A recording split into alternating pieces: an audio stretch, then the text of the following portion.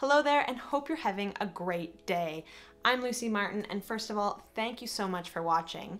Today, what we're going to be talking about is how to set up Lightroom properly. Now, a lot of photographers use Lightroom to edit photos, but it's also amazing just to organize all of your files once you learn how to do that right. Now, honestly, when I first started, I did not do this at all. My files were a complete hot mess. Some things saved on a hard drive, some things were saved on computers, and I didn't really understand how the catalog and the collections worked in Lightroom. But if you get started on the right foot, trust me, your life is going to be so much easier. So let's jump into Lightroom and get going. All right, so now we're in my personal Lightroom catalog. For the purposes of this tutorial, I'm actually going to start a new catalog so you can see how to start fresh. So you go over here, File, New Catalog. Now, my number one tip for this is definitely build your photo filing system onto an external hard drive. Lightroom uses raw photos, so it's going to use up a lot of space. Second thing is actually start a new folder before you save your Lightroom catalog. So I'm going to start a new folder. Create. And now in this folder, I'm going to save the actual catalog. Great. So if you're just starting Lightroom, this is what your catalog will look like. Once you've opened it up, there's two modules over here that really is all you need to pay attention to when you're just starting: Library and Develop. Library is where you organize your photos, and Develop is where you edit them. Right now we're going to focus on the Library section because that is where your catalog and all your photos are stored. Over here on this left-hand side, you'll see a couple headings.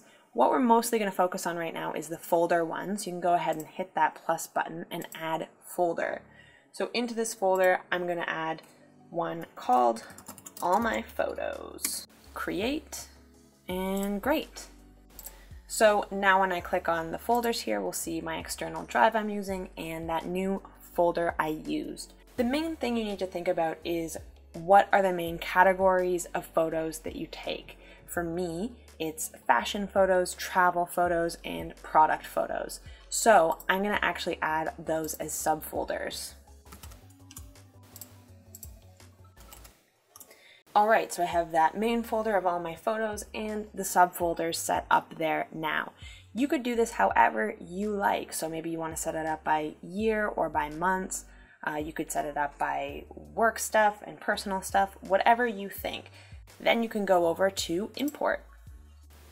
So now we're in the import section. On the left-hand side, you can see the different sources that you can input from. So straight from your computer, your hard drives, this could be your SD card.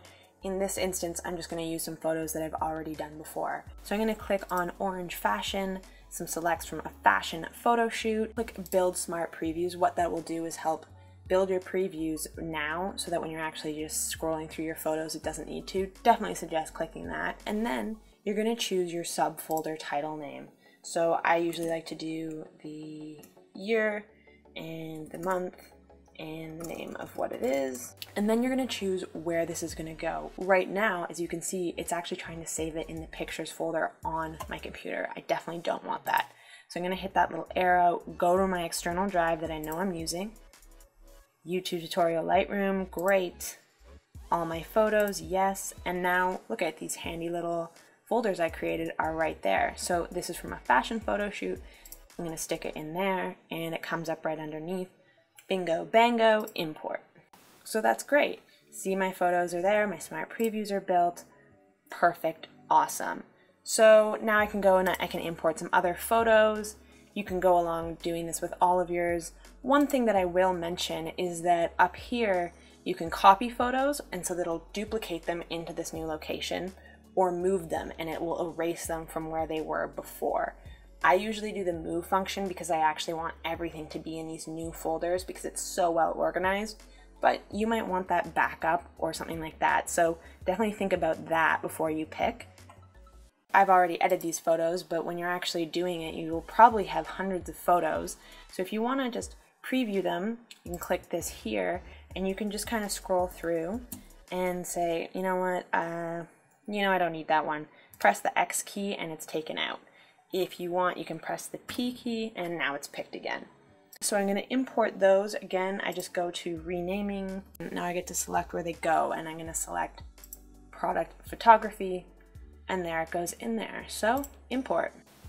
There you go, and that's pretty much it. So I can go and see all my photos that I have, or I can go into these specific photos and organize them. Once you build that, there'll be tons and tons of folders underneath, but this just makes it so easy right from the get-go of importing those photos, getting going. I can pick another one now, and I'm gonna put this in travel photos, Tobermory, build smart previews, travel photos, there we go, and import. And now you can see how easy that was, and it's gonna be really easy for me in the future to find any photos I need. There you go, you're all set up in Lightroom now, so you can start importing and editing photos knowing that your library is perfectly set up. If you like this video, click like or subscribe or any of those actions you can take. I'm gonna have more videos very soon on actually editing in Lightroom. Until then, peace out.